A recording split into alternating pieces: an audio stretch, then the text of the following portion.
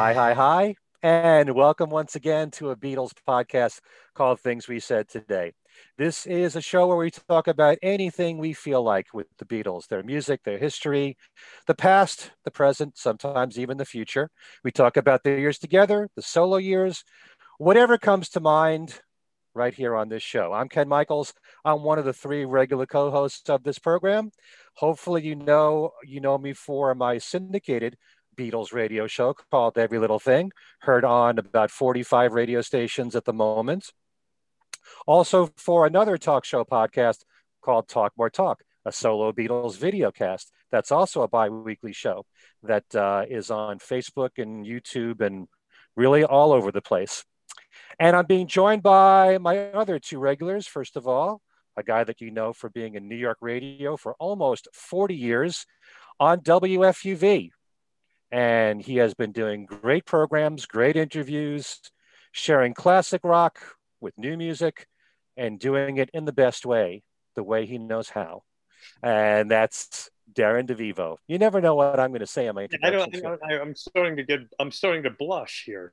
Hello, everyone. Welcome to the new show, Things We Said Today. It's not a new show. This is a new show. It's an old, anyway. As a video show. Hi. And my other co-host has been with us for many years now. You know him for being the author of The Beatles from the Cavern to the Rooftop, that book, and also Got That Something, How I Want to Hold Your Hand Changed Everything. He's also been a writer for Beatle Fan magazine for many, many years. He's a freelance writer. He worked for the New York Times in their classical department, and he's our own Allan Kozinn. Hello, Allan. Hello, Ken, and hello, Darren. Hello. Hi, hi, hi. On today's show, we're going to be talking about the brand new docu-series that premiered last week on Hulu called McCartney 321 with the producer Rick Rubin interviewing Paul and taking us through quite a bit of his career. And we will analyze that in just a few moments. But as usual, we have the latest news to get to. And as our last show actually was 3 weeks ago, we have quite a bit here, but we'll try to condense it all in maybe about 10 minutes time, I think. First of all, Ringo's 81st birthday happened on July the 7th. Ringo posed in front of his 800-pound peace sign in Beverly Gardens Park to wish everyone peace and love at 12 noon with Barbara and friends, Joe Walsh, Jim Keltner, and Steve Lukather. And they also had a private party at Ringo's home in LA with a few members of the press. Around the world, fans sent birthday wishes and peace and love messages virtually at 12 noon, wherever they were. Online friends of Ringo sent their birthday greetings, including Paul McCartney, who wrote in, "Happiest of birthdays to my lovely mate, Ringo Starr, the drum beat of my life. Love, Paul." Very nice right there. A new video is now on YouTube for George's demo of the song Cosmic Empire. George's box set for All Things Must Pass comes out on August the 6th. Also, Liverpool West Productions announced the digital release on July the 6th of The Beatles and Us, an award-winning documentary portrait of Liverpool and the Beatles. The film goes into depth about the Beatles' hometown of Liverpool, exploring their evolving relationship and mutual impact. The Beatles and Us is available for digital download, rental, and streaming right now. The film details the influential character and traditions of the city on the Beatles' personalities and creative drive, and it looks intimately and affectionately at the city's culture, history, and people. It was selected as the best international documentary at the Venice Shorts Film Festival. That's The Beatles and Us.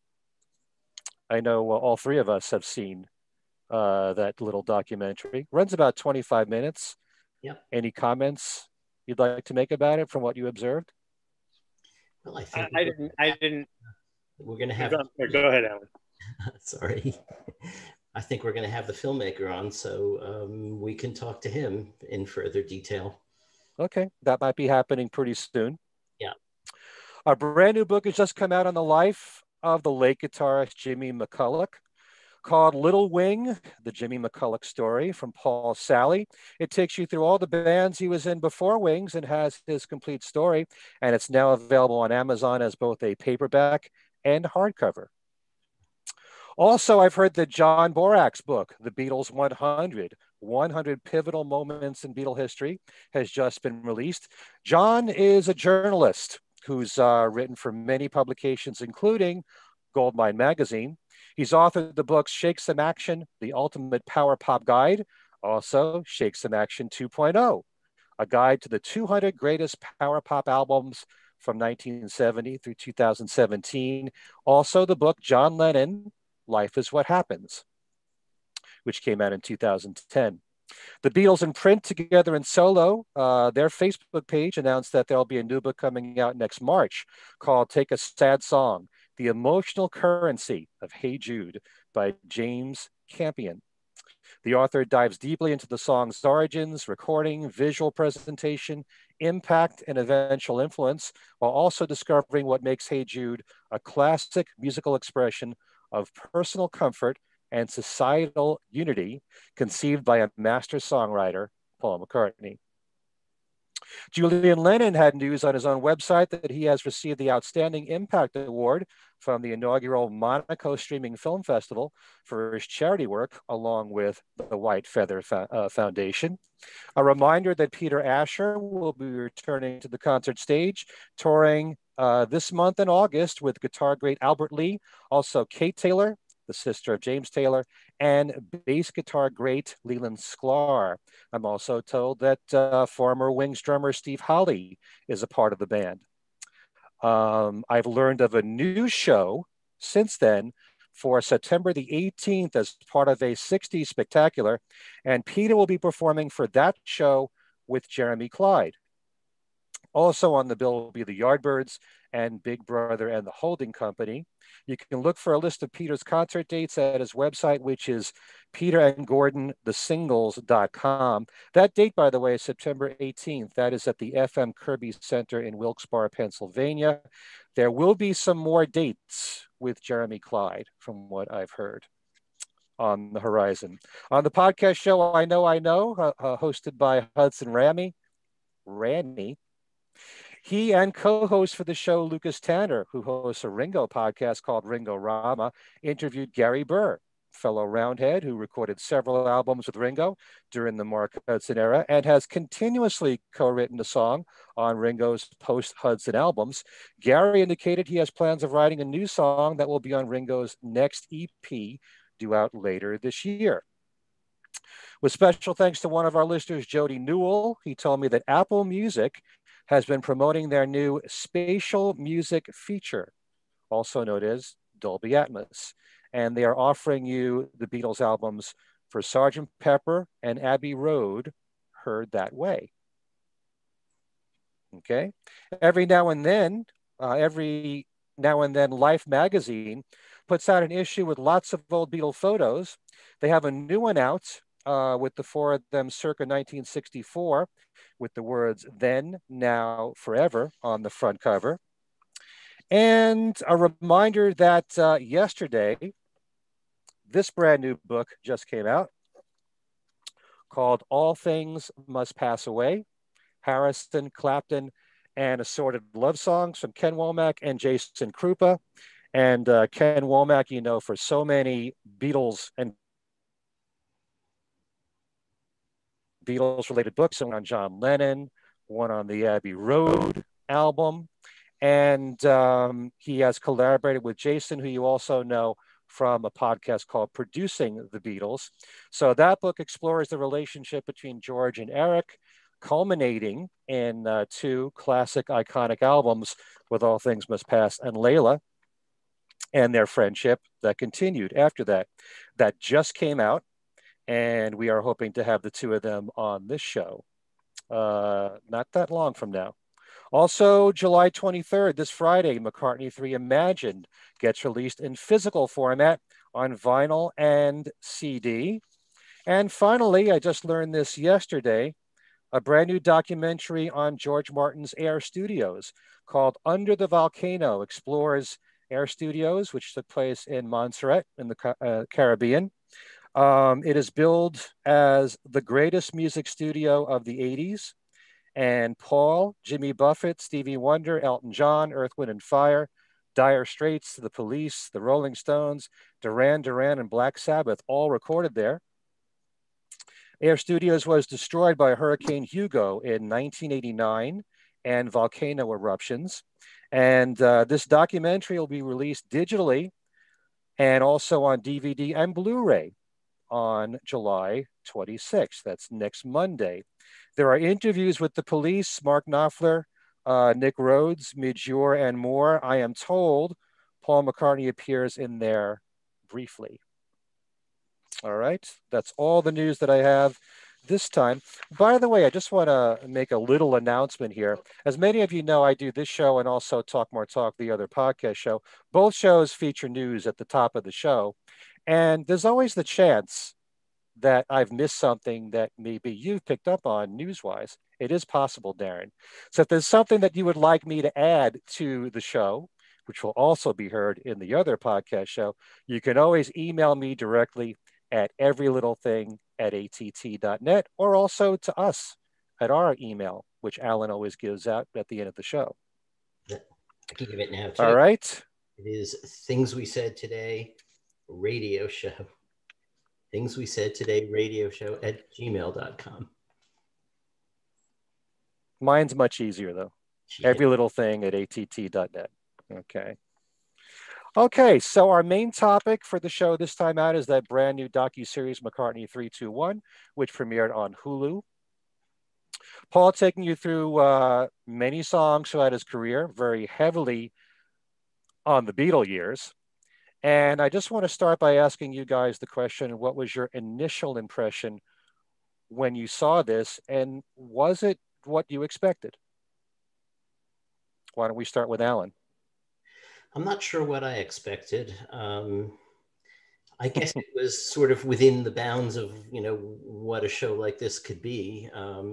My initial impression, and I would have to say initial impression, meaning having seen the whole series, not just my initial impression in the first 20 minutes.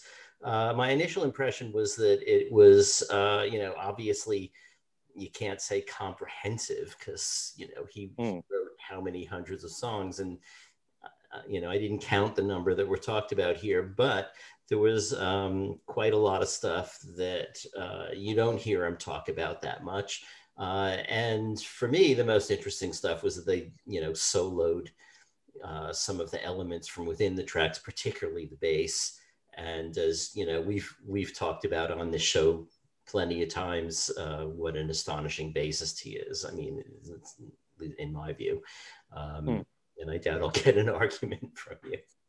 But so the bass was a big focus. But I enjoyed it. I think I'm wondering why Rick Rubin, as his interlocutor. I can think of if he likes to be interviewed by celebrities these days, I can think of a lot of celebrities who are closer to what he does than Rick Rubin is. But Rick Rubin's enthusiasm was an aspect of it that was sort of interesting to watch too. But anyway, on to you guys. Yeah, just to bounce off what you said, I kind of knew, even with 3 hours, you're dealing with a 60-year career. There's no way you can cover everything. But Rick Rubin, in a way, is kind of interesting. I found it a bit shocking how much he didn't know about Paul's history. But at the same time, he looked at everything, what he heard from the mixing board, his observations came from that of an artist and a recording producer, and with those kind of ears. So he brought a different perspective to some of Silver Hammer in particular, and Obla Di Obla Da. Darren, how about you? I really enjoyed it. I found that, and I find this with all kinds of binge watching, which I don't tend to do that often, that having it broken into half an hour bite-sized pieces is great. So you could watch a couple of episodes and then, you know, step away from it a bit and come back with a clear head in anticipation of us doing this show. And the fact that this is being recorded, like 5 days, give or take, after it debuted on Hulu, I did kind of do as much of a crunch as I could on the whole 3 hours at once, which isn't the best way to experience this, especially since it's only a few camera angles in a dark studio with two people in black and white for 3 hours. I did read some comments about the documentary on Facebook, and generally speaking, those who did get a chance to see it in advance of its premiere on Hulu, and you'll explain to me how you were able to do that. A lot of it, I wouldn't say there was more negative comments. I think it was close to 50-50, with the common thing being, oh, Paul has told all of these stories already. So I very quickly became enthused with the fact that, no, they were wrong. There are a couple. There's a sprinkling of the old stories that we always hear Paul tell, but it was done amongst so much information that I either didn't know or completely forgot about. I liked the way it was structured. I liked that it wasn't a chronological look at McCartney's recording career. I liked that it jumped around. Initially, I was a little surprised that they were in one breath talking about Michelle, and next thing it's Sgt. Pepper's Lonely Hearts Club Band.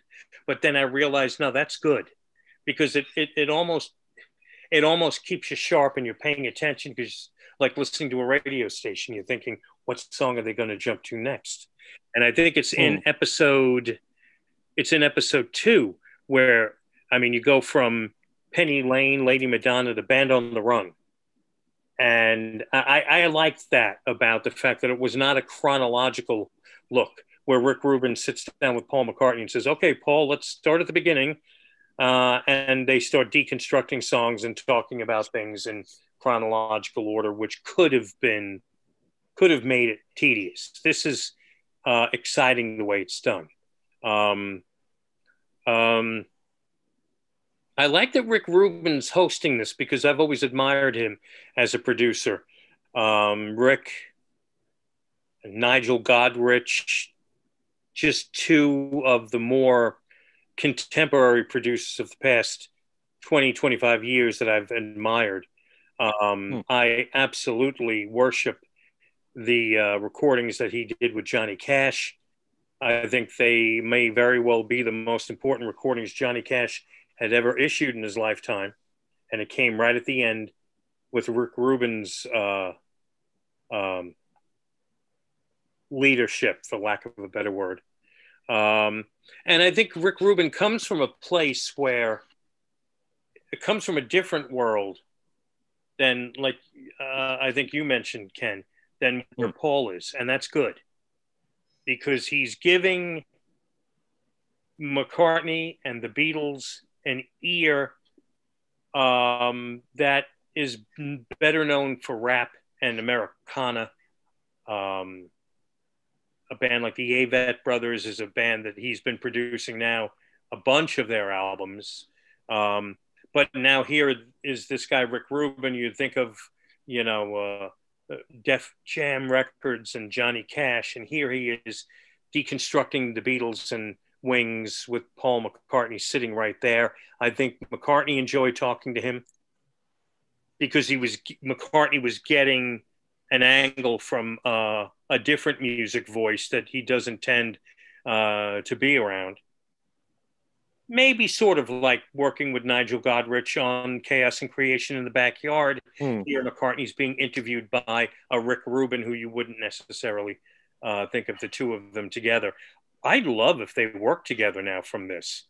Be great if Rick Rubin produced the next McCartney record. But I will admit that I didn't really digest the last three parts as closely as I would have liked in time of doing this show, but I'm I'm assuming parts 4, 5, and 6 are pretty much the way 1, 2, and 3 went, and 1, 2, and 3 I really really enjoyed.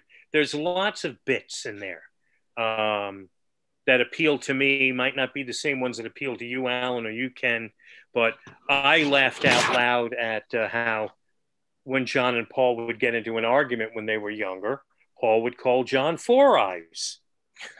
And John's name for Paul was Pigeon Chest, right? Is that was it, right?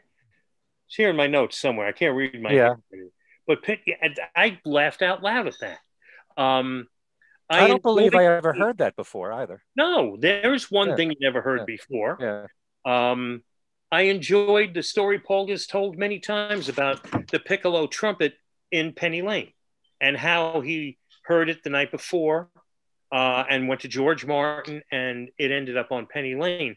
I like the way the story was told here in this documentary. It's a little more detailed.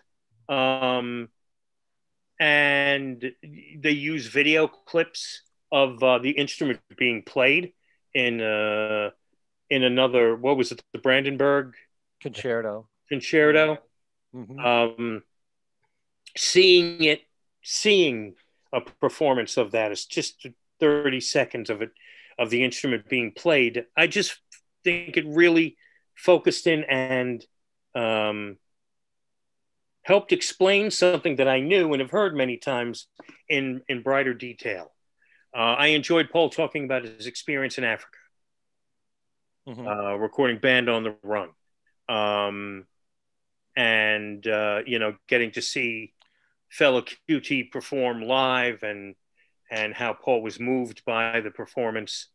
I did think it was a little interesting that he was, I wouldn't say dismissive, but, a couple of guys in the band left the night before the trip to Africa. Well, I mean, Paul say, Denny Sywell and Henry McCullough. Yeah, but Henry left several weeks earlier. It wasn't the night before, which he's... and I've read a few weeks, but when I've heard Paul say or allude to it, it's kind of like turned into something for a film, for dramatic effect the night before. He just, I don't know about in the later episodes, but he sort of just glossed over mentioning Denny in passing. Not Denny. He does that all the time. And somebody who doesn't know, like we know, the history of Wings, hearing Denny's name mentioned once doesn't mean anything. But then again, there's also moments where Paul was giving incorrect facts here and there. I mean, he's trying to remember, 50, 60 years of stuff, so maybe he forgot Henry McCullough's name. I mean, but all in all, this is a treat that I suggest watch in pieces, or binge watch if you could do that. But I enjoyed it watching it, broken up, and I've heard that it will not be coming out on a physical format, which I think is a shame. Yeah. Where did you hear that? I don't recall. I heard it in Facebook, and I've heard it through the rumor mill that there has been no indication it's coming out on disc. To me, that's important. To some people, it's not. I'd love to physically have, something that I could pop in a player and watch when I want. In a way, you know what it reminded me of? The documentary that came out, I think it was called The Paul McCartney Show, when Press to Play came out. There was a VHS documentary where Paul talked about his career and up to Press to Play. And it was, condensed down into an hour, 90 minutes maybe. Here, Paul was now expanding on his entire career over a span of 3 hours. And it was a good watch. Yeah. I will agree with you, Darren, and it's a good point to be made. Rick Rubin, someone who is listening to this music with modern ears.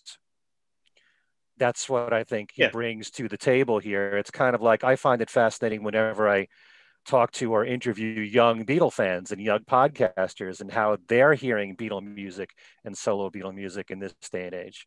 Yeah, and not just young ears, different ears. You know, yeah. a guy who, a Jewish guy from Long Island who played a major role in establishing rap, and a record executive and a musician, and a guy who today, like I mentioned, the Avett brothers immediately pop in my head because they've worked on a bunch of albums now together. You know, different ears. You don't think the Beatles and the Avett brothers, when in reality, you know, the two different worlds probably have more in common than we know. Yeah, I will say that prior to watching this, we all got to see online there was a synopsis for each episode. And when I watched the docuseries, I couldn't tell the difference between one episode and another. It all just flowed together very well, just randomly picking songs throughout Paul's career and talking about them. I didn't really pick up a theme for each episode. So I was kind of surprised that it was broken down the way it was with a description, because I really couldn't tell one episode from another. But I'm kind of surprised that I enjoyed it as much as I did, because I've always gone on about the solo careers of the Beatles. And at this point, the bulk of McCartney's work is his solo career. You know, we're talking about 50 years of solo music. But obviously, you know, there's no denying the importance and the greatness of the Beatles catalog. And I just kind of wish that it was more spread out throughout the decades of his music, because the most recent songs that they played of his were Waterfalls and Check My Machine, both released in 1980. And you've got another 40 years of music there. So to some people, this could be nitpicking, but to me, you know, a really good overview would be taking a look at music from all the decades. Yeah, there should be a special focus on the Beatle years because they were so special and revolutionary. I just wish that he had spent more time with post-Beatles music. How much should be solo is up to the individual fan, I suppose. But yeah, but I still loved, especially hearing all the isolated tracks. Those were such a treat. Stuff that I never heard before. And we're going to talk about what are the highlights for each of us. I know you already mentioned a few, Darren. No, same again. Sounds better the second time around. But there are the things that Paul talked about, and then there are things that were played. But of the things that he mentioned, you know, there are a lot of things that he's repeated through the years. And by the way, that's another thing about this series, is that it's really aimed towards both the casual fan, and because of all the isolated tracks and all that, that's really for more the hardcore, I would say. So it's a mixture, I think, that what he was aiming towards with this series. But there were a lot of well worn out stories that Paul has said, but they're worn out to us. They're not worn out to the casual fan and new Beatle fans who, you know, Paul brings up Yesterday and Dreaming It. You know, some of us have heard that hundreds of times already. But I like the fact that he mixed some of that with a few new stories here and there. What were some of the surprises for you, Allan, of what he talked about that was kind of new for you? Or maybe he told the story a different way from what, you know, we're used to hearing. Actually, I mean, you know, there was one story that he told, as he's told it in the past, that, you know, someone really needs to pull him aside and say, look, Paul, unless you have perfected time travel, that story is not possible, which is here, there, and everywhere. He says specifically, you know, I mean, I originally thought maybe his chronological problems with that song had to do with when he wrote it and maybe when he recorded a demo. But he said, after we made the record, which was Revolver in 1966, we were doing some filming in Austria for Help. And John told me that he liked that song particularly. So that can't have happened, right? You know, and you know, if Rick Rubin knew a little more about the Beatles, he could have stopped him and said, look, let's do a retake here, because it can't have been that way. You know, John, no question, you know, no one is questioning that John said that he really liked it, but it can't have been during the filming of Help if it was after recording the track.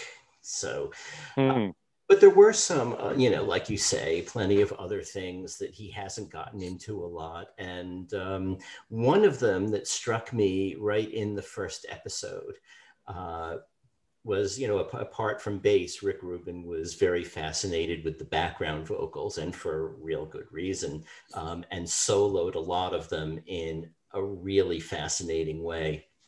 But in episode 1, Paul talked about how, you know, George Martin would say, okay, you sing this part, these are your notes. You sing this part, these are your notes, and would put them together that way. And excuse me, I was a little puzzled by that in a way. I mean, I had assumed that the Beatles came up with their own harmonies. And we know, for instance, at the end of She Loves You, there was a dispute between them and George Martin about whether it should end on that 6th chord. He didn't think so. They did, and they got their way. So obviously, just because Paul is now saying that, you know, George Martin said, okay, you know, you sing these notes, you sing these notes, doesn't mean necessarily it was every way, but I mean, on every song. But I was interested to hear that at least that went on some of the time, because it also gave a sort of a new bit of dimension to what George Martin did as their producer. You know, a lot of people talk about how he did the arrangements, and the Beatles have always said, well, yes and no.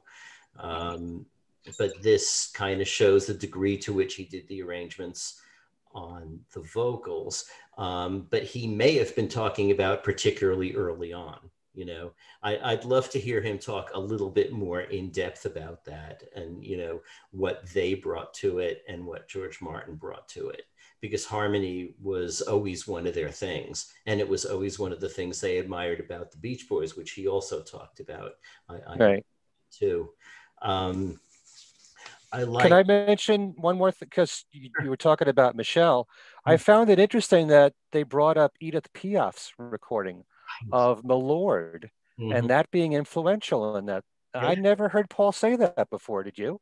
That was a new detail. You know, the rest of the story we'd heard about it being a party piece and wanting to attract all that, but that as the source of it, that was new information, and that was good. There was a lot, you know, I think as Darren said, there were a lot of stories that we've heard a lot, but there were also more details around those stories. And that, in a way, you know, made the story worth hearing again, you know. But also, you know, someone put a comment on Facebook saying, yeah, I know we've heard all these stories, but, you know, I'm trying to bring up my kids the right way, you know, liking the Beatles, and you know, they're watching this now and they're hearing the stories for the first time. So fine, right? You know, it's like, you know, 18 seconds out of my life to hear that he dreamed yesterday again. I can handle it. You know, in the context of all of this, in the context of getting to hear those isolated vocals. I also liked with the vocals. I can't remember which song it was, but it was the one where they sustained the vocals for a really long time. Oh, is that Dear Prudence? Yeah. Yes. Yep. Yeah, that was fascinating. You don't really hear that on the record if it's not being soloed. It just is part of the general ambience. I think if you went back now and listened, you'd hear it. I thought there was another funny moment, like Darren was saying, you know, that made him laugh out loud. When they were doing, I think, A Day in the Life, and there was sort of a vocal that just missed, you know, and obviously was faded out when they did the mix. And Paul sort of moves back and he says, "This is why we don't go into tapes, Rick." You know, I thought that was. I think that was Lucy in the Sky, wasn't it? Might have been, yeah. I thought it was one of the Pepper songs. Okay. So yeah, you know, the soloing, to get back to the Penny Lane trumpet solo, I enjoyed hearing the discussion of, you know, which notes were technically out of the range of the piccolo trumpet, and how Paul said, well, you can do it, and he did it. And then they played that track soloed, which is really astonishing, and even more astonishing that it is on the record. So really, there was a lot of that stuff, and a lot of the soloing of the bass. And Rick Rubin read him that quote from John about how, you know, Paul is often coy about his bass playing, but you know, he's one of the great bassists, and that's true. So hearing these bass parts soloed, you know, you hear them on the record, and especially in the remixes, they're more prominent. But you know, he really was producing a line of counterpoint against the melody, against everything else going on, and it fit just incredibly. What he didn't say, Rick Rubin kept saying, so, you know, did you work this out in advance, or was it just in the day? And he's saying, oh no, we didn't. But that's not entirely right, because we do know that Paul would sort of wait until the very end of the track's production to add the bass. So he's actually had a lot of time to think about what he's going to do, and to hear the track over and over, and to think about those contrapuntal possibilities that he really capitalized on. So, you know, I think maybe he should have said that, and maybe he did and it was cut out. Who knows? I want to see all the outtakes. Yeah. There's so much you can do when you edit something like this, that, you know, there's a lot of stuff that was probably left out that we don't even know about, that could have added more dimensions to what was said. You know, I wanted to bring up Penny Lane for one reason here, because Paul actually said, and I wanted your reaction, Allan, our favorite composer was Bach in the Beatles. Yeah. Yeah, that amusing. Yeah, basically what he says, our favorite composer was Bach, was because he was doing a lot of the kind of thing we were doing, which I don't know what he means by that, but yeah. There's also the point where he praises Andrew Lloyd Webber, I have heard, and how much he would hope to collaborate with him one day. I think he said that. There's an edited version of that, and that's the one that Allan watched. That Dear Prudence part was great, with that sustained note, which now when I hear the song, I will hear that note, thinking that, wow, they recorded that in 1968 when they actually had to hold it. Today, you know, it probably would be created, you know, with a computer. And I always thought this, for guys who smoked, they were able to do a lot of things vocally, which I find amazing. And that would be a perfect example. You know, hitting and holding that note in Dear Prudence as long as they did. It was at the beginning of part one when Paul opened my eyes a little bit to John's rhythm guitar playing. It's easy to, when you're listening to any band, it's easy to kind of let, you know, the certain parts of a song go past you. The rhythm guitar, for example. And here Paul was pointing out, could it have been All My Loving? I didn't write down. It was All My Loving, where John's rhythm part, about how hard it was to continually strum and change the chords as they did. And then they jumped to a clip of them performing it, the Beatles performing it live, and I'm watching John, and I'm going, aha. You know, just these little aha moments where a little more light is put upon something that you didn't, you know, and it's seen with such and heard with such a clarity that you never had the opportunity to experience it in the past. Now, you know, I'll listen more. I know what I'm listening for with John rhythm playing, or be it Paul's bass playing, or a piccolo trumpet. Rick Rubin seemed on more than one instance to be amazed at the sound Paul was getting from his bass. I guess it was While My Guitar Gently Weeps. Yep. He was really like knocked out by McCartney's the aggressiveness of Paul's bass playing, which I've heard. You know, I can hear it in the mix, but then they isolate a portion of it, and it's like, wow. I mean, what was he doing? You know, what was he using? What was he using for a pick? And I mean, and you could hear that there was some plucking involved, which maybe, you know, didn't jump out when you're listening to the final mix. But for that short period of time, they deconstruct it and allow Paul's bass to come out right up front. So that's just another one of the little examples of things. You folks, when you watched, if you haven't done so already, there'll be things that are going to hit you and jump out at you and really make you smile that, you know, you didn't expect to hear, whether it be a deconstructed song or a story or, you know, or the fact that Paul has a pigeon chest. No, the thing about All My Lovin', you know, if you ever talk to musicians who have studied the Beatles, many of them have pointed that out, that it's very easy to overlook the rhythm guitar playing on All My Lovin', but what John has to play is very fast, and he's got to do it continuously, you know, except during the All My Lovin', I will send to you, that part. But the rest of the song, you know, constantly playing fast. And he had to do that live too. So I like the fact that Paul, you know, pointed that out. And likewise, even though this is nothing new now, I like the fact that Paul brought up the 4 notes that George came up with for And I Love Her to start off the song. But beyond that, he also pointed out the other guitar playing that he did throughout the song, where he's playing individual notes, which really adds a lot of color to the song.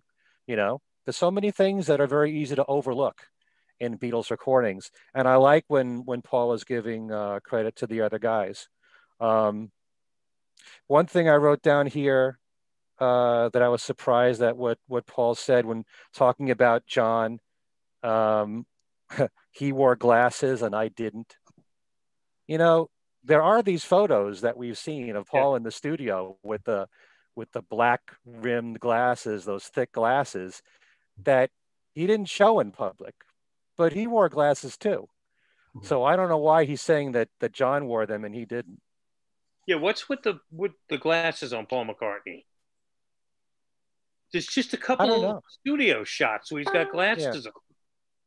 I think I first saw them in the Beatles recording sessions, the Mark Lewison book, I think. And I was kind of surprised. You don't see it that often, but it's not like Paul wasn't wearing glasses too. Maybe I like pigeon chest also. Yeah. You're going to keep bringing that up, aren't you? Inspiration behind the song Single Pigeon was John Lennon telling him he had a pigeon chest. I may be obtuse. That must mean... But what does 3, 2, 1 mean? Like, what is that about? Counting? No, I think it's 3, 2, 1, like counting in 3, 2, 1, McCartney. That's well, that's a weird. I don't think there's anything else to it. Okay. Counting into a song. This is the beginning of something. Yeah, I don't know. I don't know why it's called that. Count in forwards, and that's backwards. Maybe I don't know. Like maybe Paul McCartney is dead clues, you know, embedded in, you know, certain things here. Also, where was this shot? It didn't look to me like a studio, but it was so dark you couldn't tell. But there was a lot of wood around, and it looked as if they were doing this in a filming studio where they just got the board right in the which kind of is odd, but. I wondered the same thing. It didn't appear that it could be Paul's personal studio at his home studio, just from the way it was laid out. And there's certain angles where you almost get the impression is an upstairs. And then I started thinking, you know, I wonder if this is just a sound studio and they constructed it. It's so dark, you can't tell. where they put a board, set up a makeshift studio for the purposes of having a board and being able to manipulate, even if that's even live. I don't know. I guess you can't fake that. Mm-hmm. Another thing that struck me as odd is that, okay, here's this whole production and it's in black and white. And you're thinking, why is it in black and white? But they bring in pictures, and they bring in pictures that were in black and white, but they're colorized now. So what? Just little things like that, sort of it seemed odd to me, We need to get Rick Rubin on the show to explain all this. That's a good idea. Or Paul. I just thought of something. Maybe one of my last observations of again, little minute details that just happened to catch my eye that I've really found fascinating. Ringo has told the story about how hard it was to play live, and that he couldn't hear the other three, and because he's behind them too. And Ringo will make the joke that he's watching them shake their bums, and that's how he was able to stay in, keep the beat, which I find hard to believe that it was that. He had to hear something. But there is one clip, and I don't remember what song it was or where the performance was taking place. There is one clip where Ringo clearly does not know where they're in the song, and he's not playing. He's not playing. He's just kind of doing this, something to this effect. And then when it comes around to the chorus, he knows it's coming. Boom, boom. And then he goes in and resumes playing the song. I don't know. I did not write it down here in my notes, what song it was or where it was, but that was fascinating. There was that issue of not being able to hear each other when they play live. For the first time ever, I'm seeing it right before my eyes. Ringo's not playing because he probably lost where they were in the song, but knows where he's got to jump back in. I'm going to make a guess that it might have been in the third part or two. So look for this clip. It's of, an early-ish song. Okay. Interesting. You've given us more of a reason to rewatch. Right. As Ed Norton says, I look for the small details. Small details. The small That's right. details. I like the fact that in the series, they pointed out the song Babies in Black. That was a favorite of the groups, enough to keep it in their live shows. When you think about the music that they were recording then, and you might think, why not No Reply, for example? Or, well, I'm a Loser, they were doing briefly, right? I think so. Allan? Yes, they did. Yeah. So, but Babies in Black, they kept in. So it's just a favorite of theirs, maybe because it was just in 3/4 time. Paul talking about how the Everlys were a massive influence on their harmonies. Mm-hmm. I liked when he brought up Nowhere Man. He called it a very cutting edge solo that was played. They put a lot of treble on the recording there. Maxwell Silver Hammer, the bass sounded like a tuba, which I never thought about before. Yeah. But, yeah. As I was saying earlier, Rick Rubin brought his own ears to the table here, and he liked the fact that Maxwell Silver Hammer sounded like an old style traditional song mixed with a new instrument, the Moog synthesizer. Mm. Okay. Something I found kind of odd was when talking about his father, Jim McCartney, he referred to him as an amateur musician. I don't think I ever heard him call him an amateur musician before. And, Paul's always talked with reverence about his father. Also, he brought up the fact that, and he said this many times, that they would have New Year's Eve parties and Jim would play at the piano. But here he's saying that his father developed arthritis. Mm-hmm. And that led to Paul playing the piano more, which I never heard before. It's these little things, the small Yeah. details that that crop up in this documentary.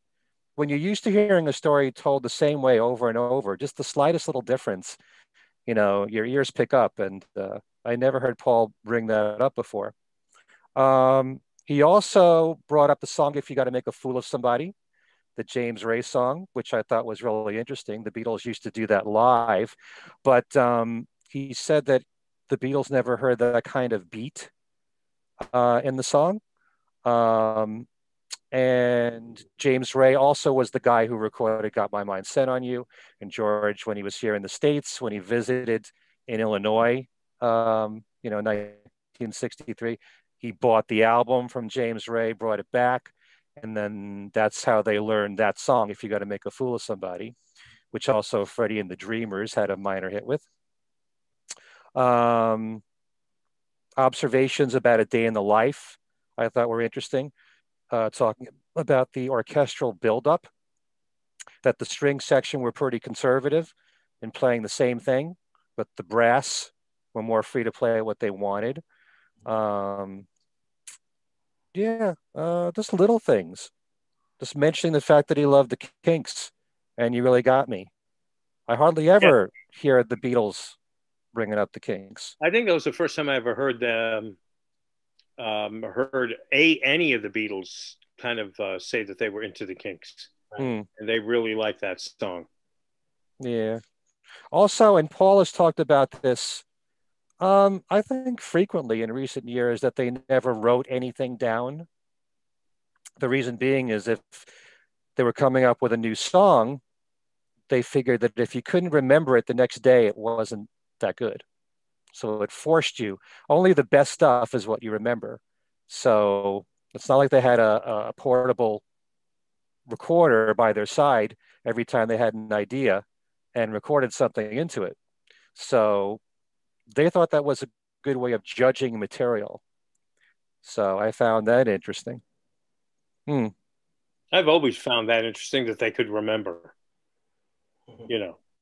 I talk to somebody on the phone 5 minutes after I hang up. I don't even know who I talked to. Here they're remembering songs. Well, if you can remember what you wrote the next day without writing anything down, it's got to be something memorable. So they had that kind of thought process going. Paul also said, this is another thing that I kind of have a problem with. He said, in Hamburg, we played so many hours, we didn't want to get bored, which led them to writing songs. Now, you know that Paul has said this quite often because he's talked about the Beatles would have certain songs that they covered, and if they were on the same bill with another band that covered some of the same songs, that didn't look good for the band to do the same material.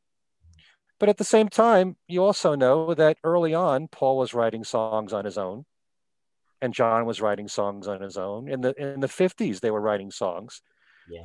And I forget the exact number, but there's this I forget where I read it, but you know that both John and Paul were asked how many songs did they write before they were famous, and John would say something like 10, and Paul would say 100. And later on, Paul said he was exaggerating. Right. But they were writing material. I think this gave them more of a reason to write material. Right. But Paul also has said one of the things that drove him to John was knowing that he wrote material too. Yeah. It's that is one of those big question marks because it also came up for me, at least, in reading the first volume of Mark Lewison's book, Tune In. He pretty much says that writing was not their principal thing. They came to it later. And I think he agrees that the reason the stuff even got performed by them publicly was for the reason Paul gave this time, to fill out the set with stuff that people couldn't copy. But yeah, I had always, before Tune In came out, thought of them as actively writing and wanting to write for the group to perform. But it seems as if their early writing and the Beatles as a group, or the Quarrymen as a group, etc., were separate things.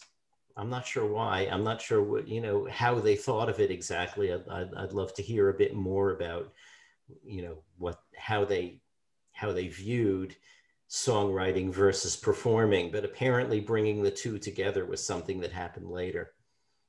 It's weird. It doesn't make sense, because if you're in a group, if you play music and you write songs, you would assume that you would want the group to play the songs you're writing, right? I mean, that's the way it works today, but maybe in the late 50s, early 60s, it didn't. But you know that all of us who study their history, we've heard titles like, and Paul performs it in this docuseries, Thinking of Linking. And he's talked about Just Fun and Too Bad About Sorrows. And you know that there are certain songs like One After 909 is an early song. That's a Lennon-McCartney song. You've heard that What Goes On is supposed to be an early song. Thinking of Linking is a McCartney Harrison, like In Spite of All the Danger. I'm not sure how explicit he was about it in talking about it. He talked about how he and George were doing it, but in the credits at the end gave Thinking of Linking Paul McCartney, George Harrison as the writer credit, which raises yet a whole other question about why was George not included in the songwriting early? Paul talks about how he didn't think George was that interested, but I think we know that George was interested. He wasn't really being given a chance. But here are, and Cry for a Shadow is Lennon Harrison. Right. So we now know of at least 3 songs, and we know the songs, and they're not bad. So, interesting question. Well, they probably didn't think much of those songs. I mean, George Harrison spoke about Don't Bother Me as though that was his first song. Right. His first song written entirely by him. But he probably dismissed the other ones. Could be. Anything else that you guys found really interesting about the series? I mean, Darren? I think I basically, all the things that are on the first viewing, and I think what jumped out at me from the first viewing I've shared. I look forward to watching it again, and like I said, maybe if we're lucky, this is again important to me. It'll come out on disc, but in the meantime, no, I think I basically touched on everything I wanted to. I thought it was really, really cool, very well done. And, between 3 hours of Paul talking about his music, and we have 3 hours of Peter Jackson's Get Back coming. 3 hours, right? No, it's more than 6. 6 hours. Uh-huh. That's what I'm talking about, Lots to look forward to, lots to watch, and lots to absorb and get lost in. Yeah, I mean, we've talked about the isolated tracks when you hear just the bass and drums of something like Come Together. And again, it's important for Paul to explain how he slowed down the song Come Together because it was too close to Chuck Berry's song. It's interesting. Yeah. Yeah, right. I mean, yeah. I liked also the degree to which it was scattered through. It wasn't all at once, but he really also does talk about his influences quite a bit. I mean, he talked about the Beach Boys. He talked about and they showed film of James Jamerson. Mm-hmm. And so while this was sort of a celebration of what Paul did musically, he also brought in a bit of perspective of what it was that he was listening to that inspired him to do the things he did. I thought that was an interesting point and a good point. And like you say, slowing down Come Together to avoid the copyright issue that came and bit them anyway. It was sort of interesting. Yeah. Also, it's nice to see Paul react to this music and see how much he's enjoying it. I love when they were playing the dual guitar lines and Your Bird Can Sing. That's a real high moment for me. And there's so much great stuff all throughout these 6 hours. I wish there was more of this. Yeah. This is like a teaser because I really wish, like I said earlier, that there would be so much more on the solo music. And like I said, the last 40 years of recorded music were completely ignored here. He did actually play a brand new song of his on the piano. Yes, he did. He did. And I wonder what that is. I wonder if it'll come out because it could just be what he's writing at the moment. And he may not feel it's good enough to come out. So to piggyback off of what you just said, I made a note here that at the beginning of the third part, you get a kick out of seeing the genuine joy in Paul's face while they were listening to Back in the USSR, and Paul tells a story about how he ended up playing drums on it. He made it sound like Ringo said, "You play it then." I'm not sure if I've always heard that was around the time that Ringo walked out. There are stories that you hear that Paul wasn't happy with Ringo's drumming on the song and it led to him walking out. I don't know how much truth there is to that, but that's why Paul ended up drumming on there. Yeah, and apparently on Dear Prudence too. They take it, deconstructing Back in the USSR, and Paul just is glowing, loving hearing this again after over 50 years. Yeah. There is one story that I wish we would get a definitive answer out of Paul. I mean, I don't like the way that he explains it, but this is going all the way back to 1980 in the McCartney interview with Paul Gambaccini. He's talking about when the Beatles came here to America, and Paul said to Brian Epstein, we swore we wouldn't come here unless we had a #1 record. And I've never quite understood what exactly he meant by that. He couldn't have meant we wouldn't have come on the Ed Sullivan Show because the contracts were already signed, at that point. Yeah. I take it to mean, but he's never actually said this, that we wouldn't tour America until we had a #1. That's just me. It's taken me all these years to interpret it that way, and I still could be wrong. But nobody's ever cornered him on this because it makes no sense for people to think, oh, they wouldn't have been on the Ed Sullivan Show unless they had a #1. Everything just fell into place. It's easy for Paul to say that if that's what he means by Ed Sullivan, but it would have been foolish even if I Want to Hold Your Hand flopped for them not to be on the Ed Sullivan Show. Right. Well, and in the anthology, they had that, scene where Paul talks about exactly that. We weren't going to go to America unless we had a #1 record. And then it talks about I Want to Hold Your Hand getting to #1. And then they cut to George saying, and it was a handy thing because we were booked to go there. So there's a little bit of contradiction in there that... The Beatles never came to the United States. They had 15 #2 singles and never were able to crack to #1. No, I understand Paul's explanation about how they would see that British acts would come here to America and not do all that well, or they would have one hit and that was it, and they'd always be 5th on the bill on a concert tour. I understand that, and they didn't want to be in that same category. They wanted to be the #1 act on the bill. So by the time June of '64 happened and they toured here, yeah, they were, but certainly not at that point with the Ed Sullivan Show or the concerts at Carnegie Hall and in Washington. So until somebody actually says to Paul, what exactly do you mean? Heck are you I wish that.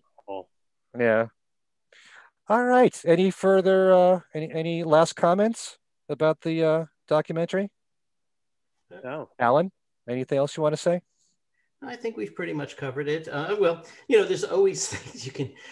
There was one other thing that I really liked, which was when they were playing Maybe I'm Amazed. You heard a lead guitar part It isn't on. Yeah. I love stuff like that. Yeah. And actually, there were moments when they would play isolated tracks from the release version that we know, and then follow that with an alternate take. Like I noticed that Tomorrow Never Knows, Right. they did play some of Take One that's on the Beatles anthology. Yeah, yeah, yeah. I think that was the only case I remember. But also, I think there might have been something in Junk that sounds a little unusual to me that I didn't remember hearing before. But it could be just that when you isolate tracks, things get prominent that you're not used to. He did give a slight misimpression of the recording. I mean, if you watch that show and that's all you know about the McCartney album, you would think that he recorded the entire McCartney album in his house. And right. He didn't, and maybe I'm amazed as one of the ones that wasn't done that way. So again, just a nitpick. But right. Still. Okay. I guess that's a wrap for our discussion about McCartney 321. So why don't we go around the horn and tell everybody what's going on with us and how they can contact us. Darren, we'll start with you. All right. Well, if you want to send me an email me at WFUV. The email address is darrendevivo@wfuv.org. Go on Facebook, where I've actually kind of started revamping my 2 pages. Darren DeVivo is what I refer to as side 1. You could send me a friend request, just Darren DeVivo. The other page is Darren DeVivo, WFUV DJ, Beatles podcaster, writer. That's side 2. It's going to start having a lot of my music-related posts on there.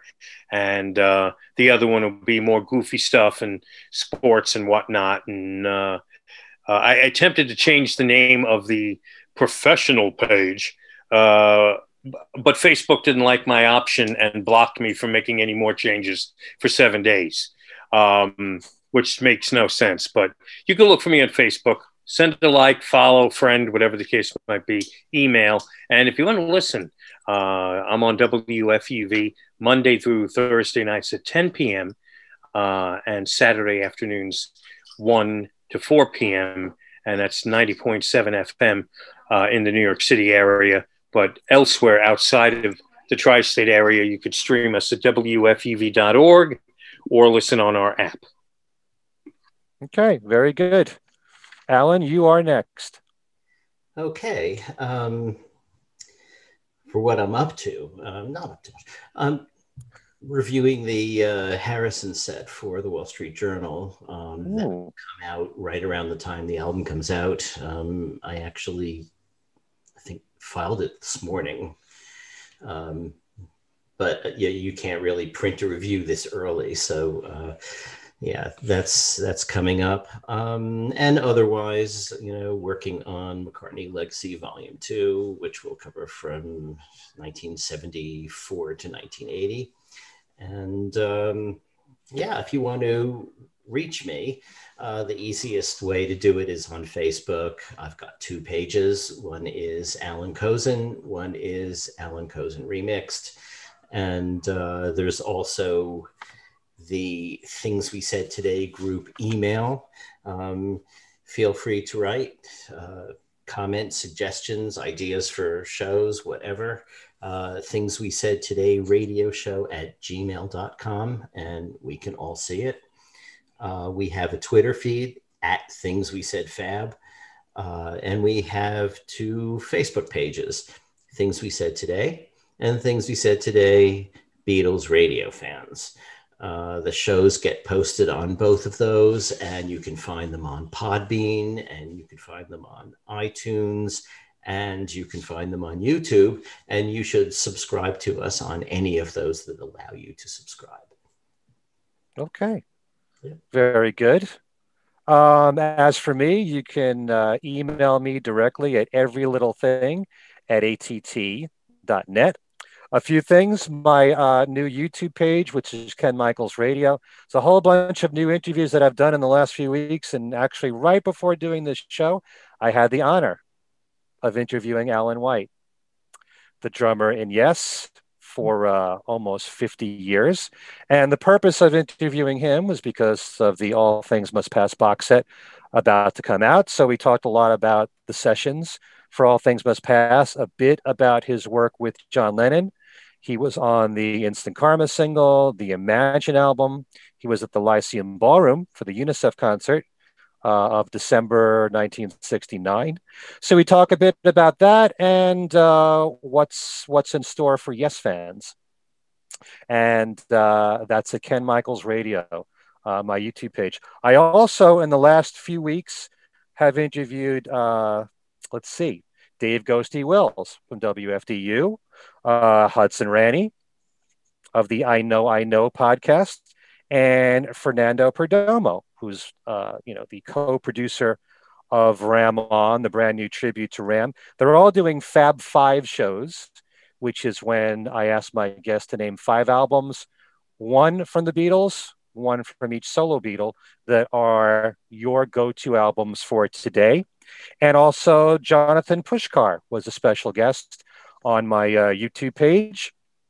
He is a power pop artist who just recently released an album called Compositions and covers Junior's Farm on the album with Jeff Britton, the original drummer on the Wings recording. So we talk about his career, the new album, Jeff Britton, lots of Wings talk and solo McCartney talk in that particular interview. Again, that's at Ken Michaels Radio. On my other podcast, Talk More Talk, we just did a show reviewing Paul's Pipes of Peace album. And this coming Monday at 9 o'clock Eastern, we'll be talking about this series, McCartney 321. So that is with Kid O'Toole, Tom Hunyadi, and Joe Mayo. So we'll get their perspective on this docuseries.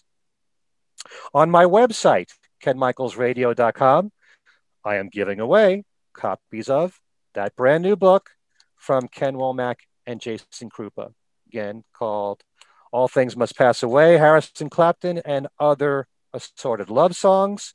And on my syndicated Beatles show called Every Little Thing, I prepared a show that has a segment that is a tribute to the concert for Bangladesh, which on August the 1st will be celebrating, believe it or not, its 50th anniversary.